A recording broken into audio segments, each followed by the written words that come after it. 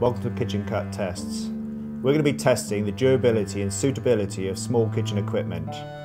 During my travels I came across an international rogue chef called Blade. We're going to ask him to test this equipment to its limits. Today we're looking at battery operated kitchen scales. Blade, do your worst. Blade is going to be testing 4 scales for us today, each of them battery operated. The first scales we're going to look at is the Masterclass Salter Slimline, the Salter Disc, and the last one is the Brabantia. Blade's taking 2 identical weights of 200 grams. We look at the Masterclass first, showing 202 grams on a 200 gram weight. And then we're looking at the Salter Slimline, showing 205 grams on a 200 gram weight. We're now going to test the other two. We're going to look at the Brabantia, showing 202 grams, and the Salter Disc is showing 204 grams. Blade's not happy with that.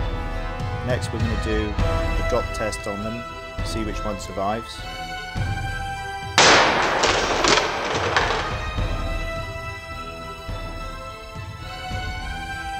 Then the Masterclass seems to be working. Brabantia seems to be working. The Salter Disc has stopped working. And the Salter Slimline seems to be working accurately as well. And now for the water test. The first one we're going to test is the Salter Slimline. The next one is the Masterclass.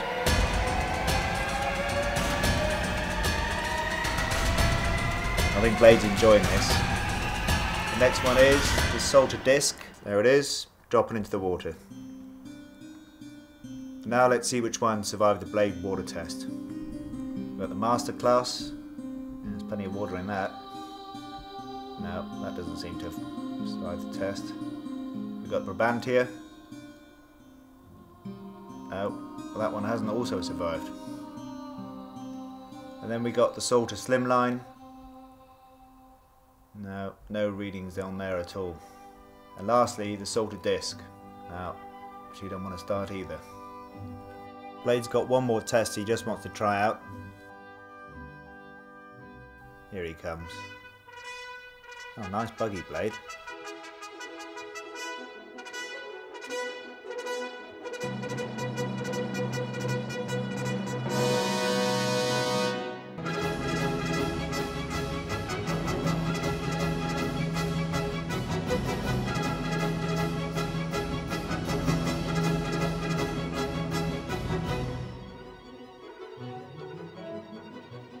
One last chance. That's it. They've all gone. That's one hell of a test. They're all good scales. What you need to do is make sure you don't drop them on the floor. Definitely don't want to drop them in the water. And by all means, don't run over them with a golf buggy. If you see Blade out there, don't look him in the eye. Don't speak to him. And whatever you do, don't mention a scarf.